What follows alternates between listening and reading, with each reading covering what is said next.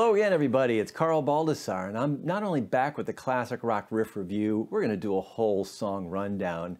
And for today's episode, we're going to do Led Zeppelin's Black Dog. The song was released on November 8th, 1971. As I sit here today, it's about 51 years to the day. What I need to remind you is that Led Zeppelin was a live band. And if you're only listening to the studio versions of the band, I think you're getting less than 10% of what the band really was. And if you're a student of guitar and a fan of Jimmy Page, I think you're only hearing less than 10% of all the inventory of great licks and riffs and everything else that they were doing live.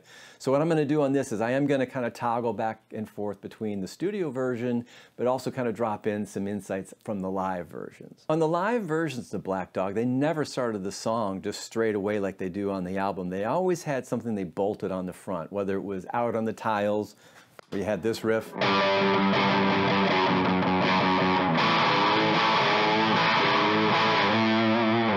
or they did Bring It On Home, where they have the...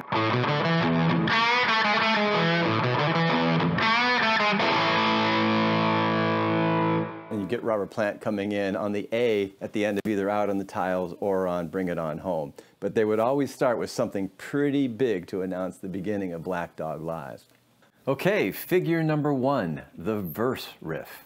All right, so let's get into the meat of this, and it opens up with the great line that John Paul Jones wrote, and I want to play it for you first, which is...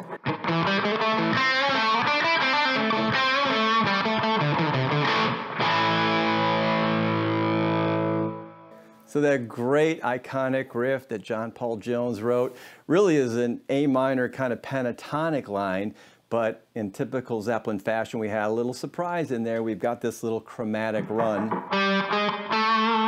You know, so we have the A minor riff, starts on E. In between, though, you get the... So you're getting the minor seventh interval, and then a major seventh interval, and then the octave. So you get this pushing sort of sense, so it's a very vibrant feeling.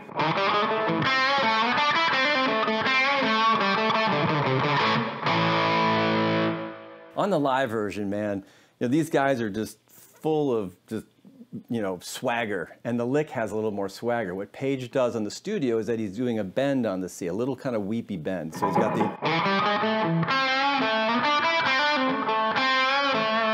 that kind of little puppy dog bend there. But on the live version, man, he's just wiggling it. So you get this.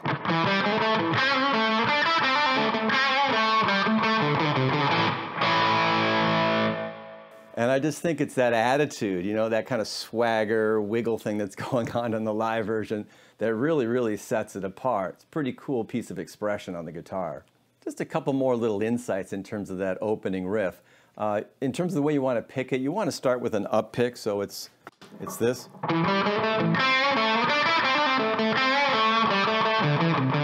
So you got to get that up pick in there to kind of get it sorted out just right. While we're focused on the verse riff, I'm going to kind of show you the harmony line that's happening on the fourth verse. Since we're right here on the same lick, it'll make sense if you hear it now. And there's two versions of it. There's the studio version and there's the live version. So the studio version of the harmony is this.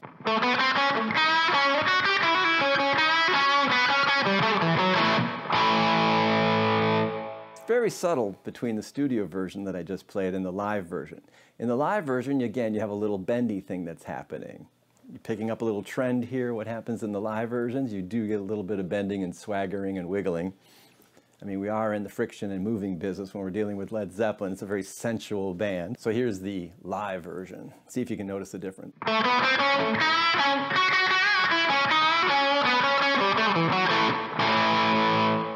You pick up that difference?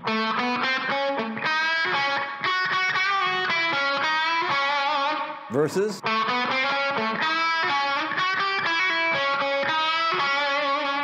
You know, so that's a classic kind of Pagey thing where you're just getting this bend is speaking for several notes. And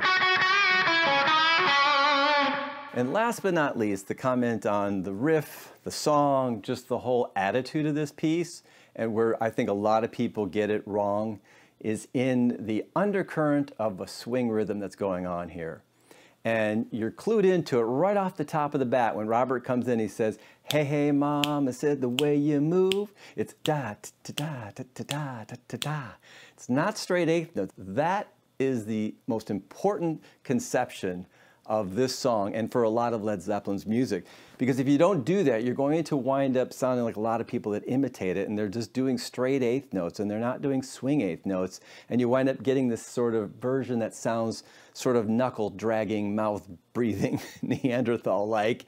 And in fact, this band is a jazz band, swing band, and you want to do that. And so all the elements of this band, and I'll point it all out, but they're all in the swing feel. So da dee da dee da da da da da da da da da da. You know, I'm exaggerating the swing, but if you play it da dee da dee da dee da dee da dee da, you know, if you do that and you're just trying to more important about what the notes are versus, you know, what's the expression behind the notes, you really will never make that last 10% that you need to really capture the vibe of it.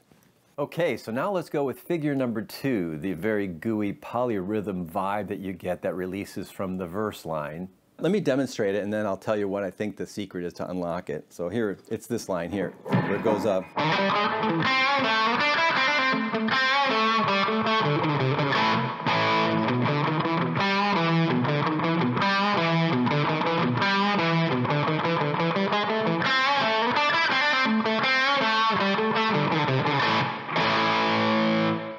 So that little sort of turnaround kind of polyrhythm line that they have going on, which starts on B, it's the same shape largely as the main riff of the song, but the key to get that right and to slot it into 4/4 is in all of those pitches that are being played, there's 2 notes that are eighth notes. The rest of them are just a rail of 16th notes.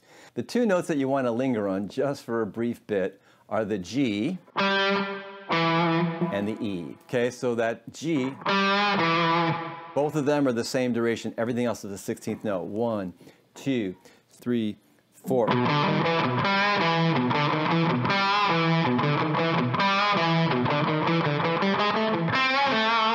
If you want to hold this little lick together, I would be thinking in 16th notes. So you've got 1 E and a 2 E and a 3 E and a 4.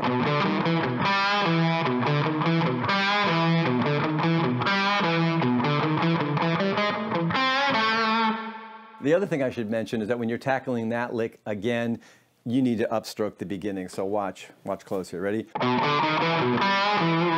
you catch that? Up pick.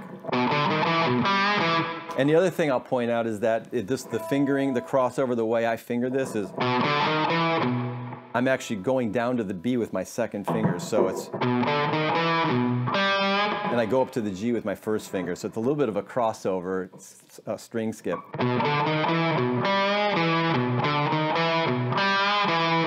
See that second finger?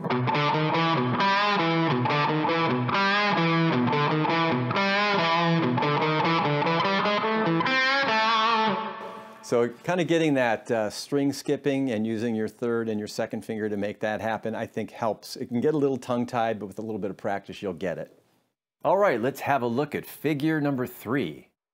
All right, so after figure 2, we really get into the big bombastic chord parts in this swing chord part. And again, you'll hear the swing, but let me demonstrate the part for you first.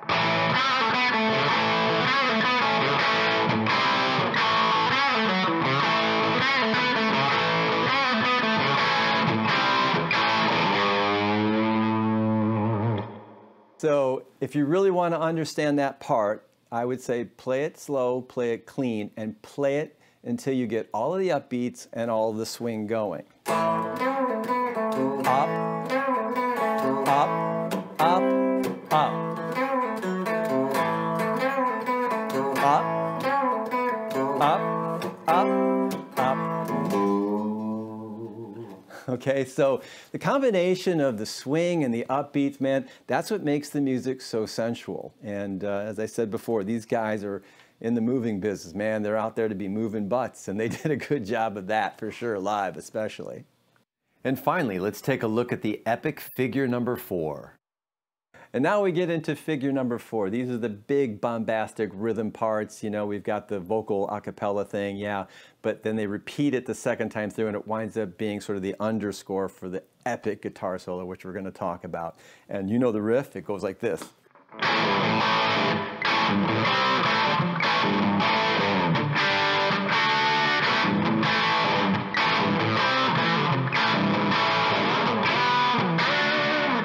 So the swing is still there on this big figure 4, you know, ta-tee-ta-tee-tam, ta-tee-ta-tee-ta, ta-ta-ta-ta-ta-ta-ta-ta. You know, it's like swinging through the whole thing. So again, even though it sounds like it's kind of Neanderthal power rock stuff, it's swinging through the whole thing. Every rotation of that riff, Jimmy's usually dropping in some sort of little fill back and forth. So, you know, on the first one, he's playing the chords on the little turn part. So it's a...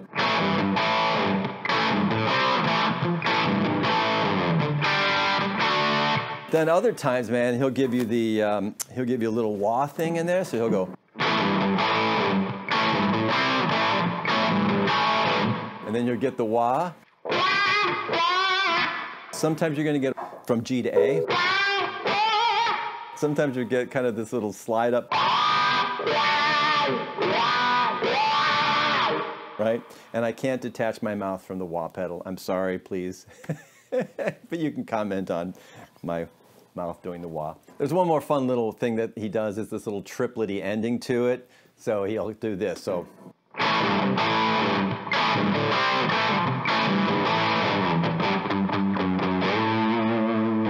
turn it around and hand it back to Robert Plant, I always love that part. And then quite often between, you know, this figure and the other figure, you will get these bends on the end, these pointing, kind of handing the baton back to Robert Plant for the next line. You'll get these kind of that, or you'll get a single note. Sometimes you'll get one of those. So it's very bendy. We're talking live. It's very, very cool.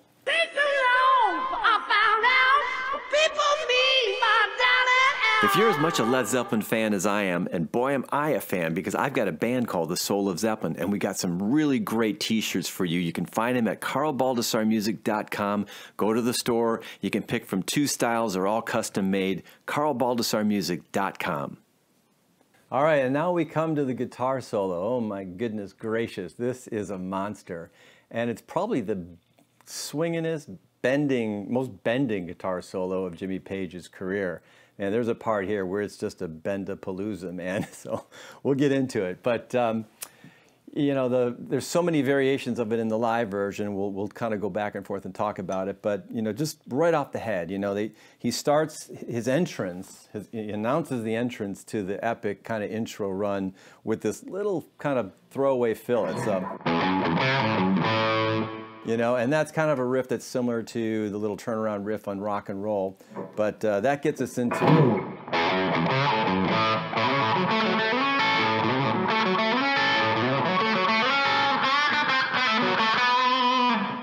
that epic, great intro riff, man. I mean, he plays that really quite flawlessly in most of the live versions too. You know, I've listened to many of them, and I've been impressed with how he nails that all the time. I find that to be a very difficult, kind of fussy thing to pick, because it's just all this inside picking in here. But one of the things that'll help you is that you'll notice that he has an open A to start the run, and then he has an open A to end the run. And the run and the lick is not over until you come back from. That completes the phrase.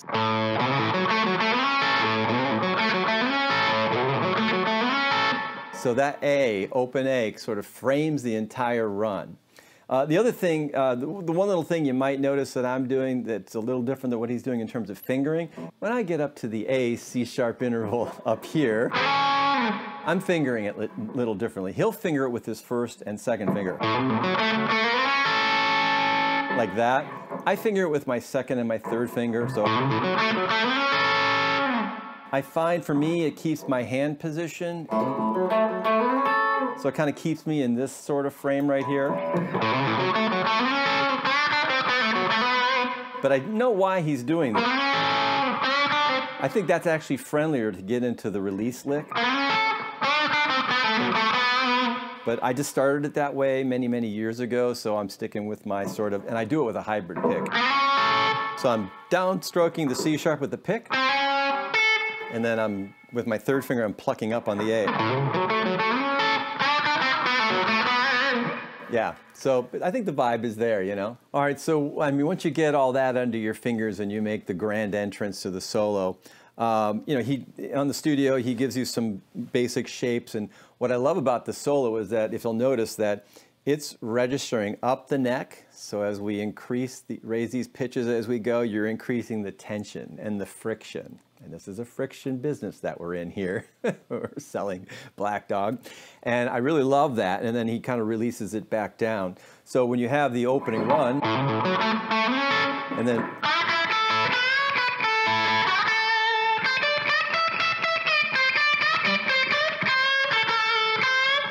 yeah, I just want to point out that, you know, you're starting getting into the bends and this great bend. You know, very expressive. It's going by so fast, but when you slow it down, if you have a slow down program to kind of learn the solo, you'll hear at rapid speeds, man, he is finishing every note and he is putting so much expression, but it goes by so fast, you know, and then he re-registers up even further. So you get a little bit of a Hendrix kind of vibe when you get up there. So, and then to attack this while I'm sitting down, now we're going to get into the biggest bends of all time, right? So you're way up here, way up on top of the guitar. So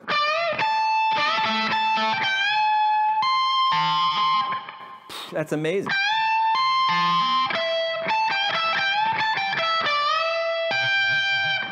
And to get those to speak, you have to have both of those bent notes and the fingered note ringing at the same time. So you get that squawk, you know? You want to get that in there. This is a cool little lick if you just repeat it and just get the feel of it. You see? Really, really cool. And that's happening in there one time. And then he's wrapping it up with a classic pagey. You know, so that's a classic page. So we're all the way up there, and then we come down to another classic page lick, which is takes it right back down to A here. So, and he does that a couple of different ways live. He'll be doing sometimes this one where it's sort of a longer, slurpier bend. But either way, or the. You know, you get the same sort of pagey, bendy effect there, as well as sort of the way he kind of wraps that up with it. And then you get into a beautiful phrase here with these little chromatics.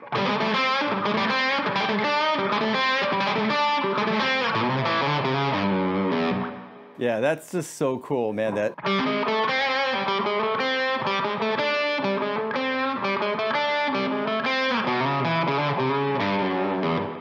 Right? I mean, that's just so unorthodox.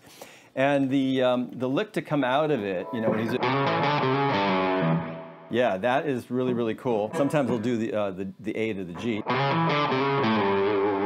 You know, he did that, I think, I heard it in '75. It was very, very cool. And then, so you just notice how, you know, he started down here, had the great riff. We're bringing it up with the bends. We get up here to the iconic in A.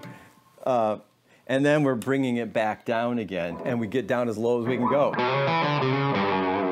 The F sharp, right? So, I mean, tremendous use of the real estate of the entire guitar neck. And then we're going to go back up for one last sort of run at everything. You know, starts with our run.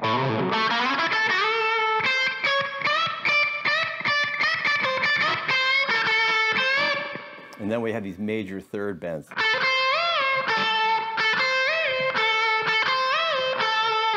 And then on the studio version, you get this nice, this bouncy bend on the end.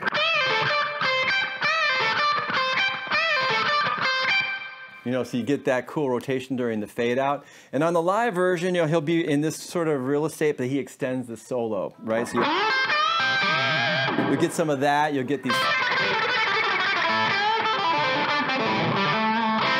And then you'll get him ascending.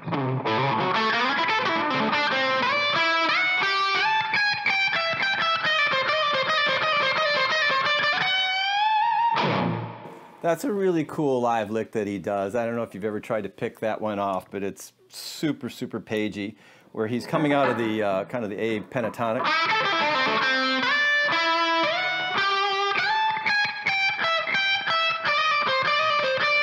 And what he's doing right there at blazing speed He's got this minor seventh interval, kind of the D to the E, and then he's got a major seventh interval, F sharp and G, and then he terminates it by taking it up to our tonic note of A. So, and then he immediately has it tumble back down.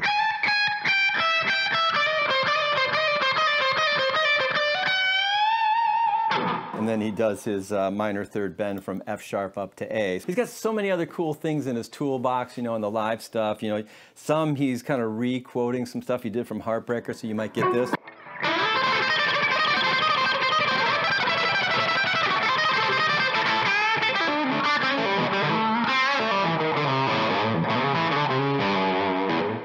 And then sometimes when he's lingering on the high parts here,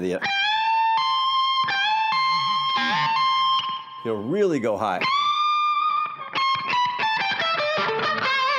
And he has this sort of classic fill.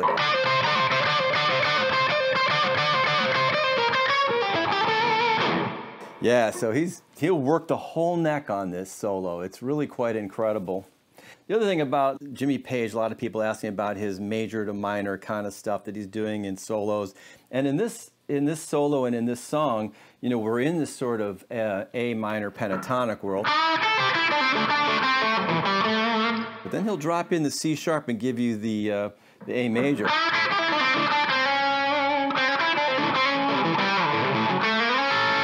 You know, he'll give you that, and then he'll go to the relative minor of A, which is the F sharp minor here.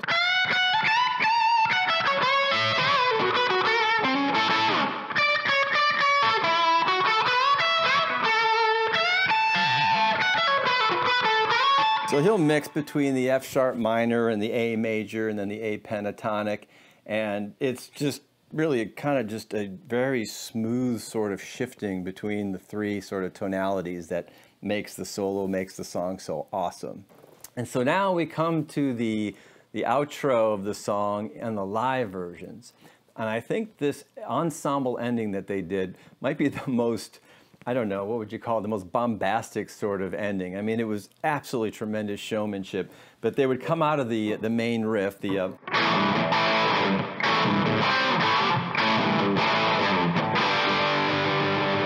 would hold the G chord, and then Page would kind of do a little run up here. So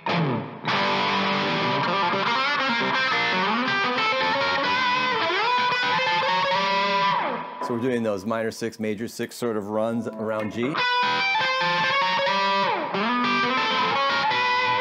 Right, and then when he would get up there, and Bonham's doing a big roll there, and then they would switch to a C to D.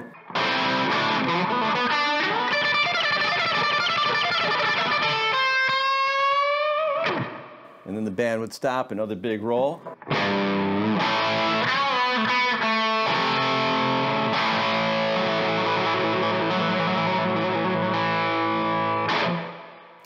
So there you have it, Black Dog by Led Zeppelin, both live and studio elements. And I should mention to you that actually I have a band called the Soul of Zeppelin, and we actually play Black Dog live with a lot of these sort of insights in it. So be sure that you go through my YouTube channel, find that performance and several other performances that I've posted. And we also really appreciate you subscribers. We're looking for more subscribers, so please like and subscribe and share. And we'll see you again on the next episode. My name is Carl Baldassarre. Thank you. And what's really cool about that is that you're getting, I don't know what's really cool about that, actually. I gotta make some up. Ooh, wee. We gotta sell donuts here. Come on, what are we trying to do? Oh yeah, he's got so many other kind of things in his toolbox. He's got so many things on his, I hope you enjoyed this episode. Please like, subscribe, share your comments with me, tell your friends and your neighbors what we're doing over here at Carl Baldassarre YouTube channel. We desperately need you. I can't pay the rent without you. We thank you very much for your comments too, and we're looking forward to bringing you another episode again. I don't know how to end it. How to end it. Yeah, it's the outro. All set? Yes, sir. Good luck on this one, Bill. You'll have to piece together.